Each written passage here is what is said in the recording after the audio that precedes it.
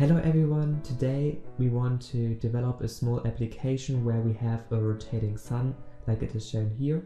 We start with an empty application where we have here a container, and here we want to provide a sun widget which we will create in our widget directory.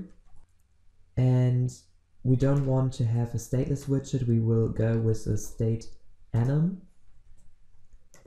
So we have our animation controller here automatically created. We have a single ticker provider state mixin, which is needed for our animation controller, and also the dispose method here.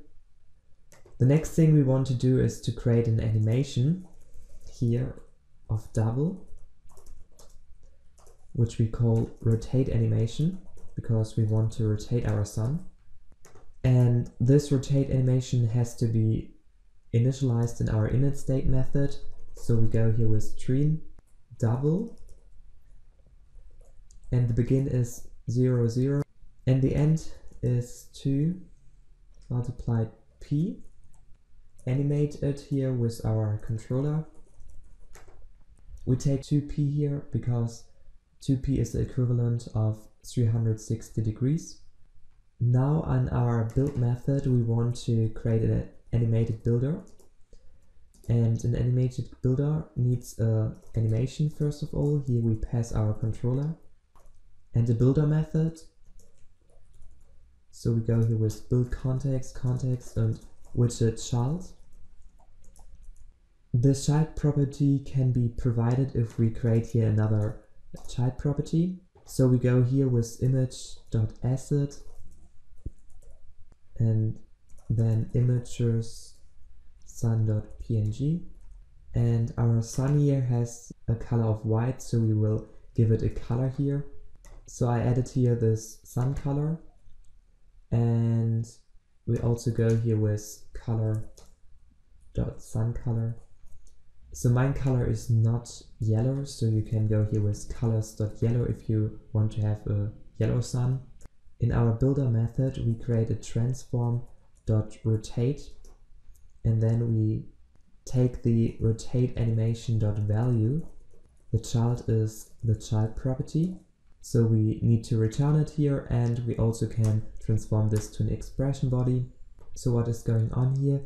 We have this child in our animated builder, and this child is kind of static, there's no animation.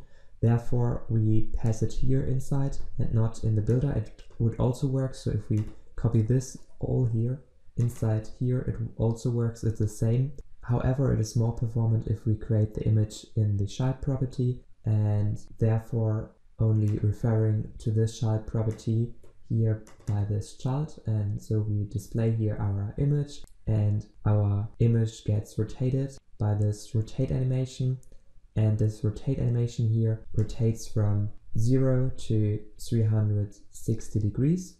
And now the last thing what we need to do is to call the controller in our init state and say something like repeat.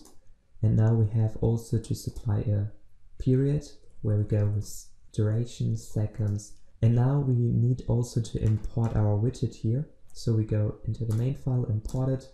We also want to center this widget here. And if we hot restart this application, then we have this sun here. And if it's too small, we can also go here to our image asset and type something like scale. And if we want to have twice the size, we go with 0.5. And now if we hot restart it, we see this image in a bigger size.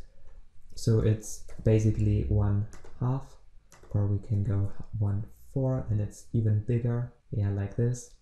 So you can scale also an image, or you can also go in the other direction and scale it down if you want to. And then you have this little image here. Hello everyone, thank you so much for watching this video. Please make sure to give it a thumbs up and subscribe to my channel here to get the latest news about Flutter. And see you soon. Bye.